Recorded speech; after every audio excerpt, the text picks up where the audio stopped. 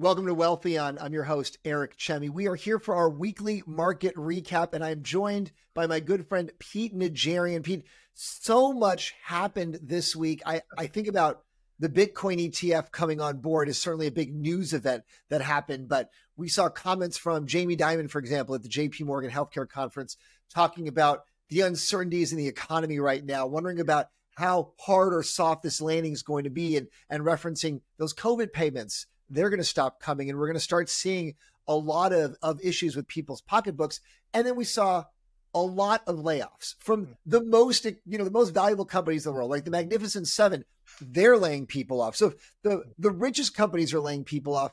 What does that mean for everybody else? So Pete, thank you so much for joining me here and sharing your thoughts today. Absolutely. I'm excited about it. It's always fun to be with you. You do such a great job. And, it's an interesting market. It always is an interesting market to me. I dig deep into it, but to your point, there's a lot of news stories out there. And this week we were filled with multiple of stories that really kicked it off on Wednesday. It added to it on Thursday, and then we come back to Friday, and we start earnings. So it is a busy week. What stood out to you the most in terms of this is going to have ramifications for the whole year? Because, there's a lot of stuff we talk about week in, week out that just don't matter the next week or the next month, but then little things that we don't pick up on that become the major trend for the year.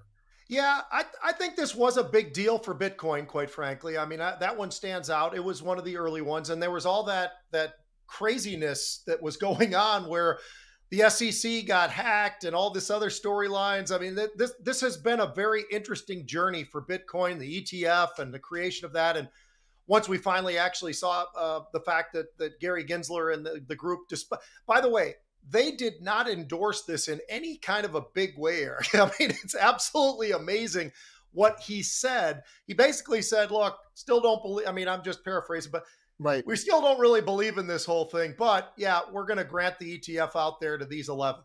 It's right, like if you're a sucker and wants to do this, go ahead and do it. Like, I'm not going to stop you, but good luck to you. Like, it felt like that kind of vibe. That's exactly. That was the vibe. But there was huge movement, not just in Bitcoin. Bitcoin had a big move going into it. And then obviously this big jump up to 49,000, then it pulled back. But outside of Bitcoin, it also is affecting the miners and the transactional, the Coinbase of the world and Marathon and all those various names.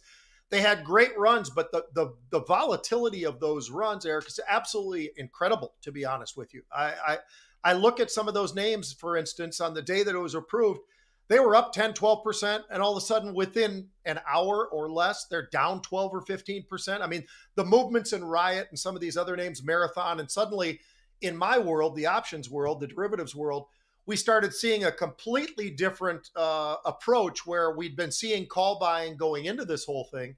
And then once we got that release, suddenly we started to see the puts getting bought.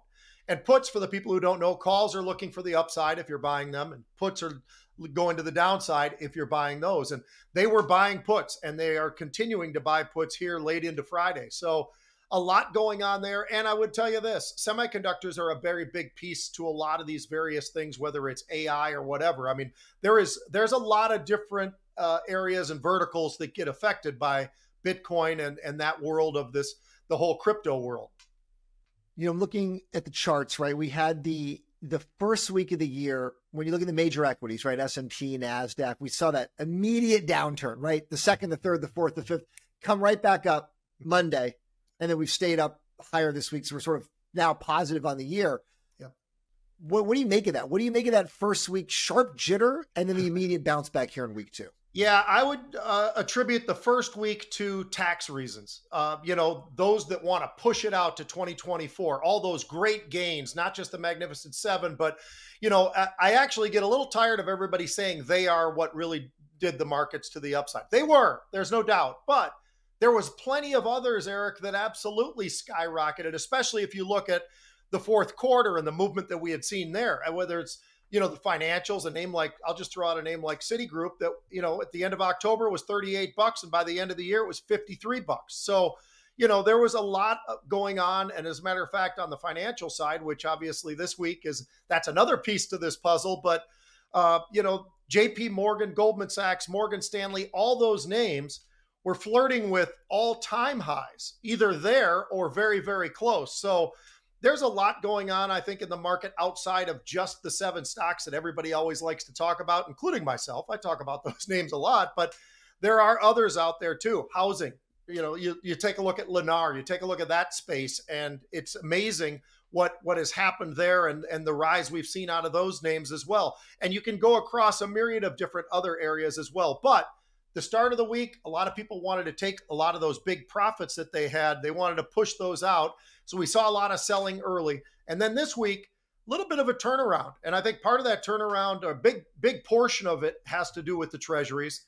And obviously looking ahead, everybody's always talking about the Fed. I don't think I've ever been in the market where I've had the Fed be that much of the influencer that they are right now. And I've been in the market since 1992. And I can tell you, it just gets a lot more every single year, where the Fed is really the axe, so to speak. And when you look at what the Fed's doing and some of the speculation that's out there and everything, when you see the 10-year start slipping underneath 4%, that tends to be a good thing for the NASDAQ stocks, because risk is back on. We start getting back over 4% significantly, not just a little bit. I'm talking about more significantly. And then we see some of that selling. So I think that's a big part of it as well, Eric. And people are staring at a lot of different things. It's less about crude and gold and those kinds of things. It's definitely more about what's the Fed going to do? How many cuts are they going to have? And all those questions that are asked every day. Who do you think on that Fed decision, who do you think's got the best insight, the best data? Is there a Fed follower that you think is more just clued into their mentality more than anyone else? I don't know that I could give you a great answer to that, but I would just say this, that, when I look at the Fed and we look at the Fed tool, I always like to look at put money where your mouth is, right? And I look at the Fed tool, for instance, over at the CME. And I watch that thing very closely and try to, the speculation that goes out in time as well. It's really interesting. It's been very accurate. That's given us a lot of really what's happened, I think, within the markets and what the Fed decisions end up being. And we watch those kind of gyrate around a little bit, but it has come down to some degree. I think we were significantly higher that, hey, in March we were going to get a cut. Well, we still are there, but it's lower. It's come down to about a 70% chance as opposed to, let's say, a 78 or an 80% chance. So I think there is a lot of movement and shifting going around. I still don't know this one. Maybe you could answer this one for me. How can they say that they expect 6 cuts this coming year if they have to wait for the data, which is what the Fed does, supposedly, and I agree, I think they actually do, but if they've got to wait for the data, how can they possibly forecast that out that far? I don't understand that at all. So I just keep my head down and focused and looking at everything that I can and all the different things, whether it's this week, by the way, we've had CPI, we've had the PPI numbers. So one's a little bit hot, one's a little bit cold. I mean, it really is interesting to see what's going on in the markets right now in this week. It is a good point, right? It's like they anchor themselves psychologically to here's a path, but you don't have the data yet. So you're assuming a certain path of data to give yourself that decision, that decision framework.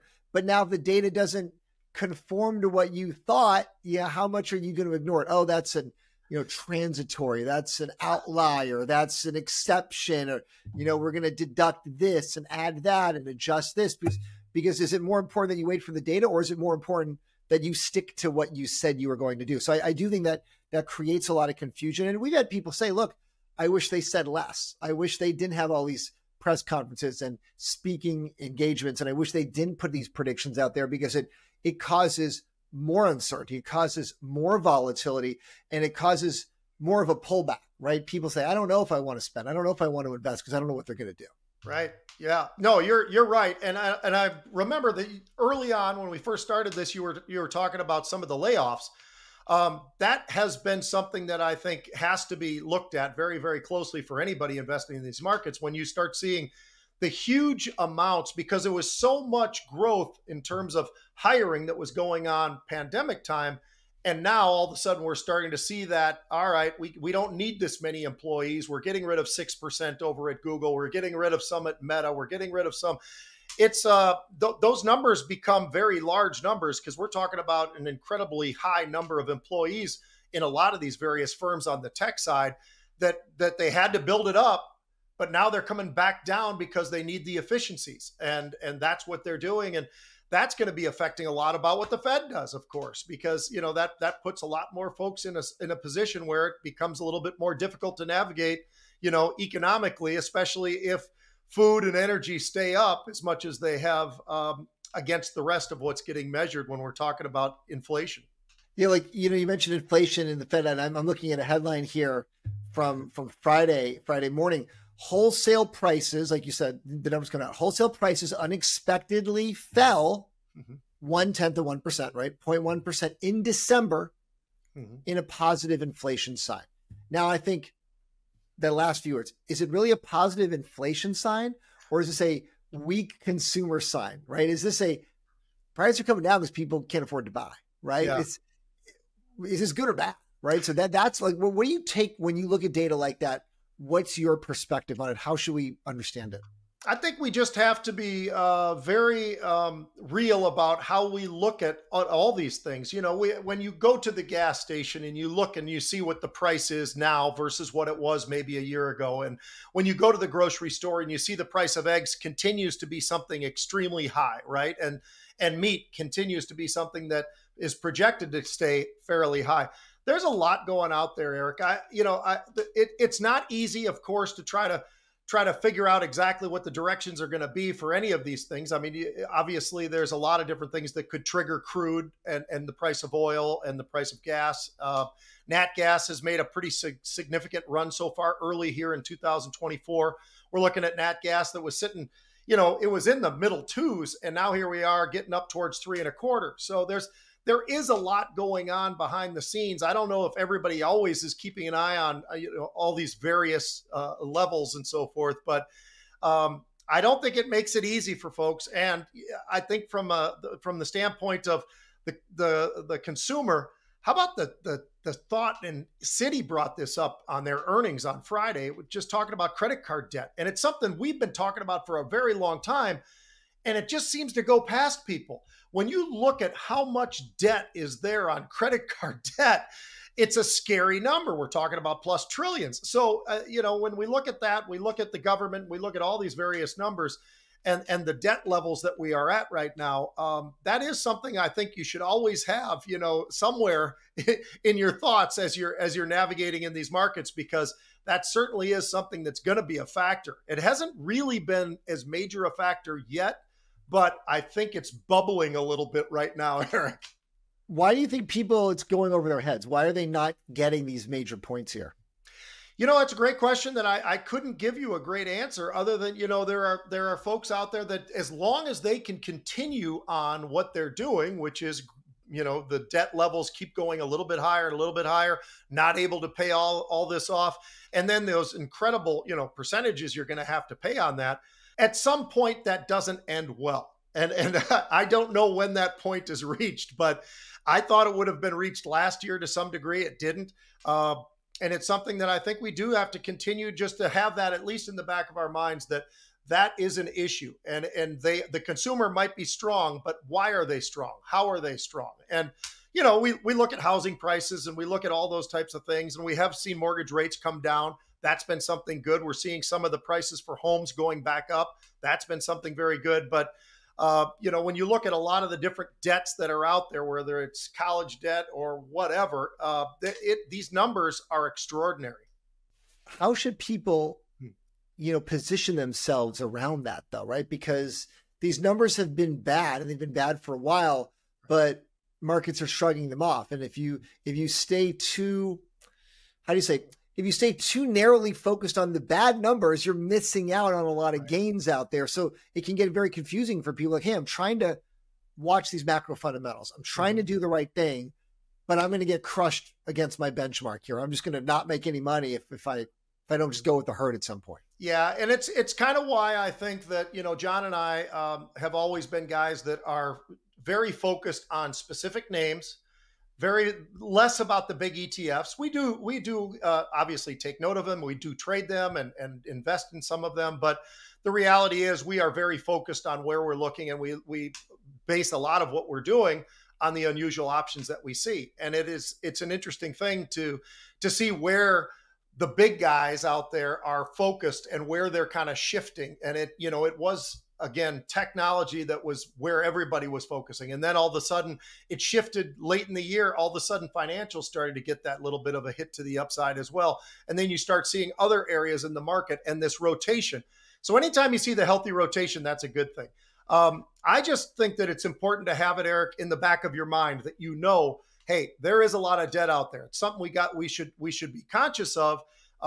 Hopefully it's not with you or with me, but in any regard, it's somewhere out there, and it's something we have to keep an eye on. But you can't just have that as your only focus. You've still got to focus on the specific companies, what they're doing, how they're doing it, and how are they executing as they're doing this. And I think that's where a lot of these technology names, and it's why they've done the right thing. Probably they did all that hiring. Now they're doing some of the firing, but it's because they're being disciplined. They're being disciplined because they know exactly where they need to be, and they need to be as efficient as humanly possible and still be able to hit some of these numbers. And so it's one of those things that people always think I'm just a bullish guy, right? They always say, well, you're just a perma bull. All you ever do is talk about positive things.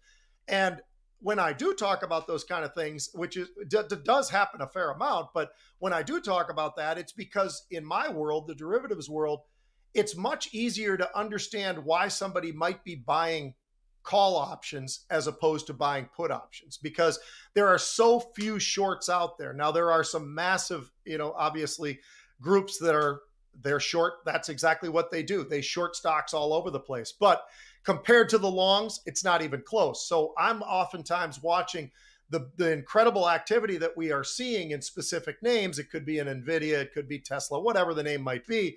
And we see this gigantic call buying, 2 months out and, $20 higher. That's something that's going to be in my brain, and I'm going to look at it. I might execute on it myself. And if so, I am looking to the upside. And it's not necessarily just because I'm bullish, but I look at the fundamentals, I look at the backdrop, and then I look at the company themselves and say, you know what? This actually makes a heck of a lot of sense. And it could be in NVIDIA, it could be in, Micron, it could be in any of these stocks that we talk about all the time. But it's just all part of how you got to parse through things and try to have your own lane and your focus on what are you looking at. And I don't get caught up in all the negativity, though. I just have to know that it's there and understand that debt at some point in time is going to be an issue, but it isn't right now. And that's the hard part, the hard question. At some point in time, but it may not be this week, this month, this year, this decade, this lifetime, this century. We don't know. Right. You mentioned specific names. What stood out to you this week? Anything unusual options activity that is getting you on certain focus areas right now from this week? Yeah, one of the things that has stuck out for us for a little while is just looking at an area where we're seeing a lot of acquisitions, and that's in the healthcare world. And so that's been very interesting. And we just had United Health report Friday, and their numbers were pretty extraordinary, but they did talk about some of the costs that are going up against them as well. So the stock got sold off a little bit. And when I say a little bit, I mean just a little bit, because this is a stock that's made an incredible run up towards those 52-week highs, but it's given back a little bit on Friday. But when I look at what their numbers that they put up, absolutely incredible. And so I look in healthcare, I see names like United Health, but as far as unusual options, we've seen a lot in the biotech space, because biotechs are getting bought up, it seems like, every single day, Eric. It's absolutely incredible. And some of these numbers are pretty massive. So that's something that's definitely caught my eye early on in 24, has been all of this acquisitional type thing. And that's even before the JP Morgan Health Conference and all the rest of that. We just are seeing so much. And whether it's a Merck or Novartis, or it doesn't really matter. There are so many different names out there that are approaching and executing on some of this, that I think that's something that's going to be a theme probably this year, is some of this acquisitional buyouts that we're starting to see already in that area. But I think we'll start to see it in other parts of the market as well, not just the biotech and healthcare markets. I think we're going to start seeing that in other areas as well, because the opportunities are there. And we talked about this about JP Morgan. It wasn't necessarily intentional at the time until it was, but the acquisition that they made in the regional banking crisis, that seemed like that ended up doing pretty well for them from what I can see. They always seem to find a way to make the right move. Yeah. Anything, now the flip side, any trades, any areas that you're sort of moving away from over the past week? Anything that, I just asked you, what are you looking at to get into? Is anything you're like, I think this move is done. I'm wrapping this up. Not really right now. Okay. I haven't really seen a lot of that, quite honestly. I see a lot of protective things in ETFs that are out there, though, Eric. And that Like that what? I think What's an example of that? Well, so what we're seeing are names like ETF, like the IWM, for instance, and massive put buying in there, massive put buying in the SPY as well. Now, that doesn't necessarily mean they're negative. Those puts oftentimes, and they're oftentimes used as spreads. So they're buying one and selling the other. It gives people the opportunity to maybe hedge. And whether it's a huge institution or whatever it may be, if you can get that hedge to the downside and gives you a little bit of an ability to feel a little bit more free about how you're playing things to the upside, you've still got that as your backstop down there. And that's what we're seeing a lot of. We're seeing a lot of ETF put buying, put spread buying. And that's been pretty common for a while now, especially like last year when we had that incredible run, of course, to the upside that we had. Along the way, they're not wasting money, folks. When they're buying those put spreads, that's basically like buying insurance. And we all insure our cars. We all insure our houses. And so why wouldn't you insure your portfolios? And that's my interpretation of it, is the insurance side of it, far more so than the negativity of the markets. But that's just my own speculation. But it's been right, because the markets continue to go to the upside, and they continue to do these kinds of trades even to the end of last year, but even at the start of this year, including on Friday itself. Massive trading on the put side there. Who do you think is buying these puts? Is this retail? Is this institutions? No. Who's out there looking for this insurance? Institutions. Yeah. Somebody very big. It could be hedge funds, could be a lot of different folks out there, not retail. Retail's not going to come out there and buy 70,000, 100,000 calls or puts or anything. It's just massive. And I can add to that. These are not, 10 lot at a time. These are going in and buying 40,000, come back with another 40,000, come back with another. These are big players. So whether it's institutional or hedge funds, whatever it might be, those are the big guys that are playing. And that's what we like to follow. And if we're right on some of our speculation that, hey, they're doing this more as an insurance than they are as an aggressive move for downside, it's at least something else that you can put that feather in your cap as far as when you're trying to get yourself positioned into the next week and the next month and the next 3 months. It makes you wonder here at the beginning of the year, for the normal people, right? It's a new year on, hey, you can fund your IRA and you can, and put money in your 401k, and you can, like the new limits, you can just start doing more stuff right here in January. And typically it means you're buying, right? You're going long, you're investing. And here we are at basically all-time highs. And a lot of nervousness about, do I really want to be buying these all-time highs? And now you're telling me, well, all the big guys, all the billionaires, right? The firms, smart money, they're buying insurance. They're buying tons of puts. Yep. Doesn't make me feel good to hear that. Yeah, but if you look at it as what I was saying as insurance, then you should feel pretty good about your portfolio, right? I mean, because they're just trying to protect something. And I think that is a big point. One thing, and I just took a quick glance as we're talking, but one thing that also is an area that I talked about a lot last year, and I'll continue to talk about it even this year because we're seeing a lot of option paper as well. But uranium is another area where, it's not a name everybody in the world wants to talk about because everybody wants to, be green and this and that. And I get it all, but that doesn't keep me from seeing what I see going on in the markets, right? And I see in the uranium space, I see more and more of the call buying again. And we had it last year. And if you look at certain names out there, like a Chemico, for instance, CCJ, that was a name that absolutely took off last year, had an incredible run to the upside, and it continues to have an incredible run now. And from what we're seeing this past week, as far as the options go, they're expecting more. they expect this thing to continue to move to the upside. So, it's whether people are happy about it or not, that is the case. And I brought this up last year a fair amount of times in the last, probably the second half of the year specifically, but it just became another part of the energy world where we just saw that much more. And it was large option paper. Again, I'm not talking about somebody going in and buying 2,000. I'm talking about somebody going in buying 25,000 or 5,000 at least options at a time. So those are the big guys. And, I like to follow that, like you said, the smart money. We like to follow that smart money because it's not an option. You have to. What else stood out to you this week? What else were you surprised about in terms of whether it was a news or a market move, something that you weren't expecting? I guess I was a little bit surprised just because we just kicked off the earnings season on Friday, and you look over and JP Morgan, fabulous. And you can understand why. And the stock reacted, at least early in the day, pretty well. Citi, kind of the same thing because they'd already gotten the bad news out there. They had kind of leaked all that already earlier in the week. But I'm amazed at the problems for Wells Fargo and the problems that we saw from Bank of America. They just, you just wonder sometimes, okay, they're all, the big banks, but why are some of them really kind of struggling, trying to get anywhere close to the performances and anything close to, be able to report, on the earnings. It's just not there. And it's just an amazing discrepancy that we are seeing. And it's been there for a while, but that's something that stood out because, we're kicking off earnings season. We're looking at all these names. I think also just the turn on Delta. And I'm not saying this as a bullish or a bearish guy on airlines, but Delta's numbers were pretty outstanding.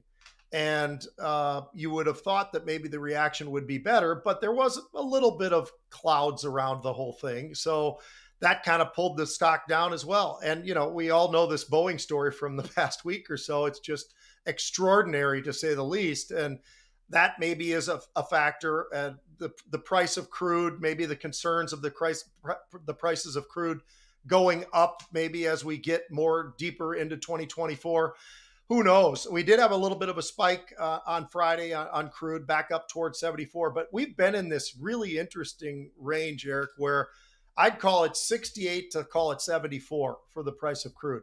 And we've just been bouncing back and forth. And when I say that, I don't mean it's gone from 68 to 74 and there it is. I mean, it's 68 to 74, back to 70, back up to 73, back down. It's been trading like a meme stock almost. And that part, I think, is something that John and I have been hitting on a lot when we've been talking about the markets, because it's something very big. Everybody talks about it. It's international, of course. And so you're looking at those numbers, and the fact that it's moving the way it is on a daily basis, I think that's pretty amazing as well. And it's something that's been standing out now for the last few weeks, I'd say, not just the first 2 weeks of 2024, but even a little bit before that. It's just been an incredible up and down, and it's as volatile as I've ever seen crude trading. And a lot of guys could say, well, Pete, what about when the thing ran up to 120? Sure. But it ran up there and then it pulled back. And now here we are, and we just can't, we are in this little trap, at least for now. If it can break through that 74, call it 75 upper end, maybe we get back up into the 80s. I thought, matter of fact, last time we were in the 80s, I actually was a guy who, and I'll self-admittedly say, I thought we were going to 100. We got up into the low 80s. I thought, you know what? Based on everything going on in the world, and there's a lot, I just felt like, well, it made a lot of sense, the cutbacks and all the rest of the things that are going on, in the Middle East. And it's just an amazing time in our lives, but it just hasn't happened. And I think a lot of people are puzzled by that, just based upon a lot of the backdrop that we've got. And yet here we are at crude at 74. I could easily have seen it in the 100 area. It brings up a good question, right? When a lot of people saw it a certain way, doesn't happen, and then people are confused by it. And we see that a lot, right? Yeah. Just different kinds of trades. Do you have a sense of advice for people when you see something like that happen? What tends to be the final result? Does it tend to be that hey, if it's not going to click, it never clicks? Or is it, no, if you stick to your guns, what you thought will eventually happen. You know what I mean? Like that oil example, we see it a lot, right? Yeah. What's typically the end result with that kind of confusion? Well, at some point, you kind of expect something to actually occur that causes it to get back to some more of a normalcy. I would say. I would think that if you put all the oil analysts out there at one time, a couple of months back, and we were making that move, and we were seeing the cuts and everything else, I think pretty much everybody probably would have been on the not, I was about to say the right side of the boat, but it wouldn't have been, but on the bullish side of the boat that, hey, we are going to 100. This thing is, it's ready to start running again, and it's going to be an issue, and we're all going to have to deal with that and the prices that come along with it. But the reality was it just didn't make it there. So I think that, at some point it'll get back to trading, and I don't know when this comes, but it'll get back to trading with a lockstep with the headlines. But for right now, it just is not. I mean, like I say, these headlines every day that we get from all parts of the world, it would make so much sense to see that it doesn't have to be 100, but somewhere probably in the mid 80s to low 90s would make some sense based upon everything that's going on. And yet it's not there. And at some point, it'll get back to that type of thing. But it can take a while, and it can make you broke if you fight against it too much. So I try never to fight the markets. And I think it's advice that John gave me when I got into this business. And it's something that I've never forgotten, because you could be right about every single thing, Eric. You could be right about all the different categories of the earnings and the revenue and the growth and the projections and the outlook and all the rest of this. It doesn't mean it's going to happen. Right. And you just have to, we've always talked about, you got to swallow your ego, because there comes a point where you're wrong about it. And from my perspective, I like to just cut and then come back and revisit another time. Some people will try to ride it out as long as they can. But the problem with that is it might even just sort of accumulate even more losses. So a lot of the time I like to have sort of my own way of looking at things and when I'm going to hold on and when I'm going to get rid of it. And that's based upon, hey, where are we right now? All right, I've lost X amount of money. Okay, I'm going to sell. I need to get out of this. I was wrong, and I need to move on. And a lot of guys and gals do not want to admit they're wrong, and that's a problem. Right. If they're still in the trade, they can say, I'm still fighting. I'm in the trade. I didn't give up. I never actually quit. I'm not wrong yet. So I appreciate. So you said, so John got you into the business. So help the viewers understand. There's the football career. There's the options career. Who's older, John or Pete? Because I have some football questions for you before we go to. I'm so offended by who's older. No, I'm just kidding. I know. I'm asking on behalf of the new audience member who maybe said, I've never heard of Pete Najarian. This is my first time watching. Right. Well, and a lot of people forever thought John and I were twins. The reality is there's two brothers between us. He's the oldest. I'm the youngest. I don't need to say my age, I guess. But anyway. You're the fourth. Yeah. I didn't realize there were two brothers in between. I didn't know that. Yeah, so my oldest brother, John, who bounced around. He's a brilliant guy. I don't just say that because he's my brother. He just absolutely one of those guys that he had that ability to do really well in school. I remember he gave mom and dad every year. He would give mom and dad for Christmas his report card because he got all A's. I mean, the guy was one of these brilliant guys who just always did really, really well in school and has that good brain for a lot of different things. But John ended up playing football into college and then actually ended up with the Chicago Bears. When he left Chicago Bears, he went to the Chicago Board Options Exchange. And that's where he's been literally ever since. Although we stepped away from the trading floor itself. Right.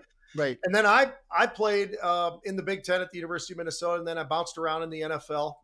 They traded me, Eric, oftentimes for a couple boxes of socks. I was sometimes an elbow pad maybe or something like that. But if you throw in a helmet, we'll do the deal. Yeah, we're not giving away John. We're not giving away Pete that easily here. But I even did some coaching. As a matter of fact, I was offered some jobs coaching in the NFL that I turned down. I actually, at one point in my life, I said, I'm in my mid 30s. I need to get a real job, and so I ended up in my low 30s. I ended up at the Chicago Board Options Exchange myself, and was just going to be there a little while because I was going to go to med school, and that was going to be the end of that. I wanted to be an orthopedic surgeon. My father's a transplant surgeon, so I wanted to get into that field. And it just was something that I liked it, and it stuck with me, and I started to understand it. And so that kind of built along this whole thing. And I've actually coached football at the XFL. I coached football in college as well. I got offered a job once. You'll like this one, Eric. I got offered a job once coaching and playing in arena football down in Orlando, Florida. I didn't take it, but it was intriguing. Yeah. I guess if you would become an orthopedic surgeon, you'd be like, you can coach, you can play, and when people break their bones, you can fix them up too. You can fix them. I mean, you get the quad, you know. And then all the players have some money. You can get them into some options deals and take a commission. Right. Yeah. It is amazing though that when I go places, how many guys you get connected in the world of football, especially the NFL. Once you're there, it's like a big family, and everybody kind of knows somebody else from some other era even. And it's great. I mean, I've been approached as recently as in the last 12, 16 months on a couple of different opportunities, potentially semi-GM type roles in the NFL, which is kind of one of my dreams. But, you know, there's sometimes there's the easy time to say yes, and sometimes it's a more difficult time. So, you know, maybe someday, but I haven't done it yet. But that's something that would be somewhere in the future, maybe. But it's a lot of fun. And by the way, I might as well go there for us. The football coaches in the NFL. Well, I was going to ask you. You know, you're stealing my question. So I was going to say, you know, you're reading my mind. I was going to say, okay, well, there's some openings, right? Alabama's got an opening. The Seahawks have an opening. The New England Patriots have an opening, right? Like, these are the great titans of coaching, and all of a sudden, boom, and one day they're all gone. And I think about them almost like you think of the great investors, right? Oh, this guy beat the market every year for 20 years. Was it luck? Was it skill? Was it their approach? And you see that in a Belichick or in a Saban, for example, and to a smaller extent to Pete Carroll. So, you know, what's your perspective on how much does the coach matter, right? Because, and those guys in particular, because Belichick, I don't know if he mattered, honestly, right? He won nothing without Brady, and Brady won without him. And as soon as Brady left, that team was no good. Yeah. So I don't know. I don't really about him, and his assistants did nothing either. Yeah, I don't know either, but I think it's something that's a great conversation just because of the fact that, you know, he's considered one of the greatest coaches of all time, right? I mean, people will say that, but to your point, how did he do without Tom Brady? And that's obviously an issue because not so good. As a matter of fact, not well at all. I actually, a while back, a couple months ago, I looked back to see what the numbers were, and they were not very good without Tom Brady. So you just wonder, and every time one of the assistant coaches gets a head coaching job, because he must be great because he's there with Belichick and he's doing this, and he goes somewhere, whether it's the Las Vegas Raiders or whomever, and they all come back to New England because it just didn't work. So Joe Judge, Matt Patricia, you know, Romeo Crennel, you go back to the original Charlie Weiss. Yep. Yeah, Charlie's still getting paid by Notre Dame, I think. They make money. But like, do you see a tie-in there in terms of like what coaches do, what GMs do, that football strategy, and is there a tie-in to how you have to invest? Is there anything similar, or is it just? No, it's similar. It is similar because it takes a lot. You got to pull the right triggers. You've got to buy into the right stocks. These guys have to draft right, or at least free agency, sign the right guys.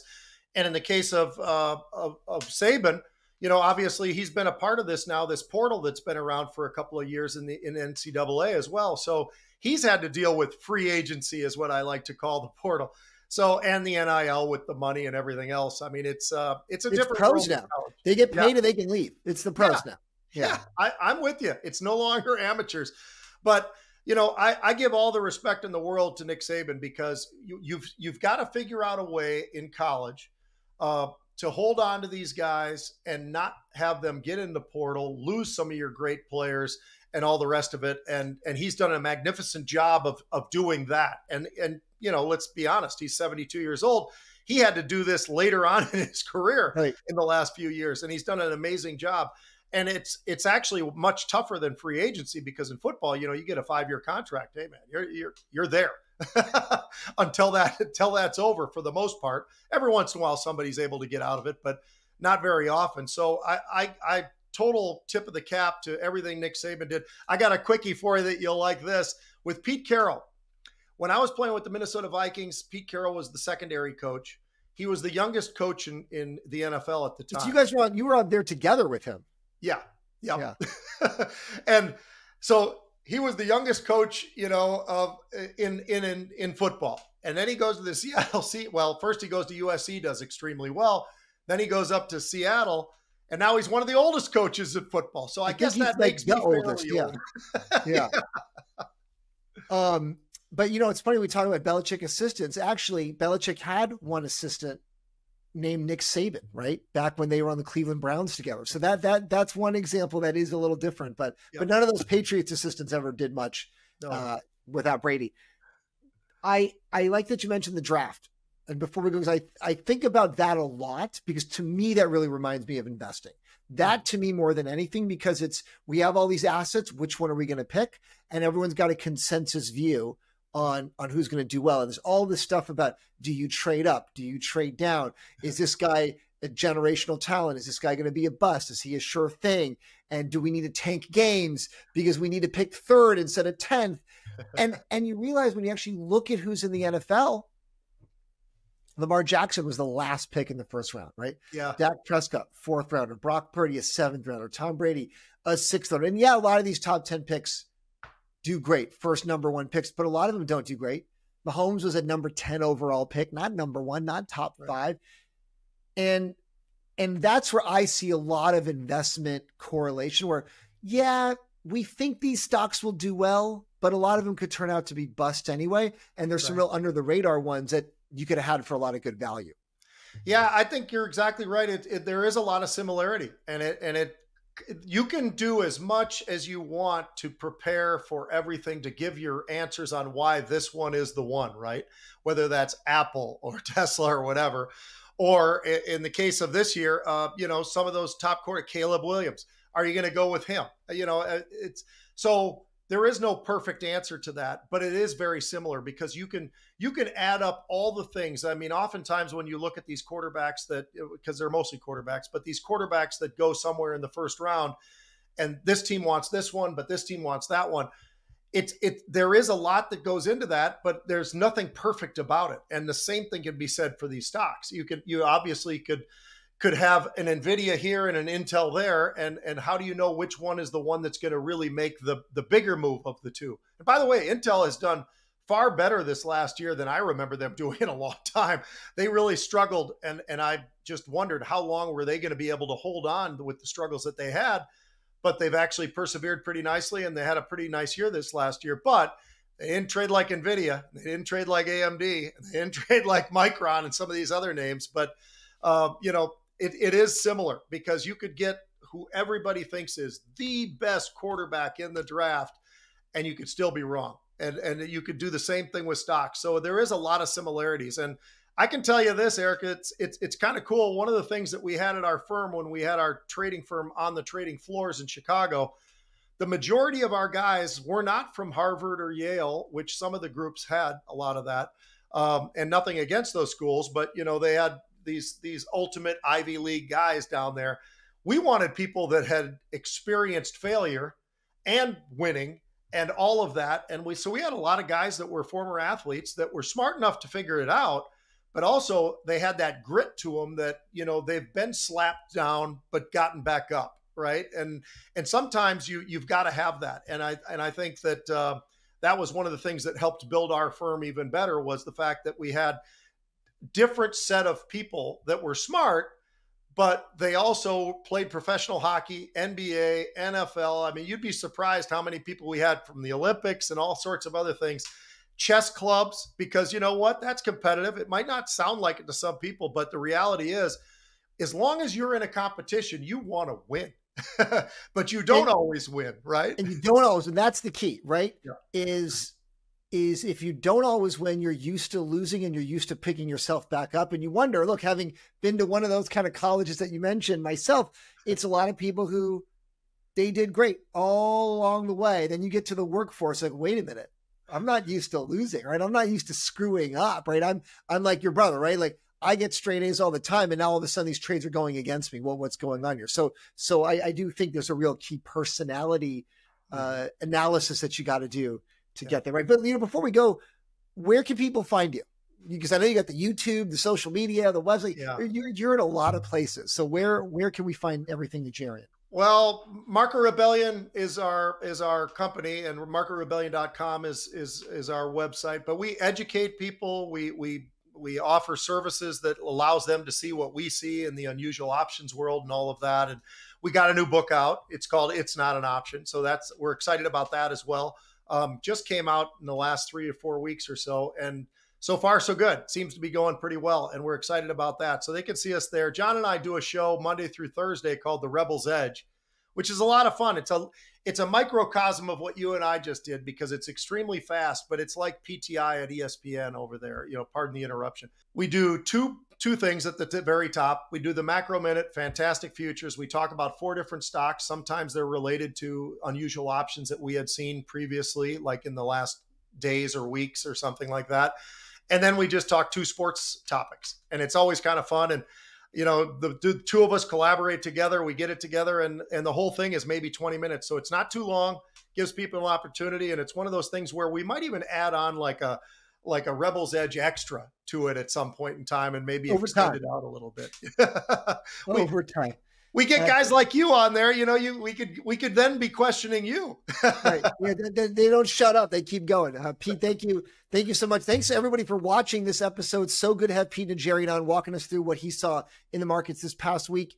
If you like this episode, actually click that like button and subscribe and share, comment, engage. The more of those things that you can do, that helps us. It gets the content out there to as many people as possible. And of course, go to wealthion.com for more information about all of this. And if you're looking for someone to help you figure out your finances, your family's investments, there's a short form at wealthion.com. You can fill it out. We can connect you with people that we endorse, that we vet. No obligation, no commitment. It's just a free public service that we provide if you're looking to get this sorted out for yourself. Again, Pete Najarian, thank you so much for joining me. I'm Eric Chemi. Thanks for joining us here on Wealthion. We'll see you next time.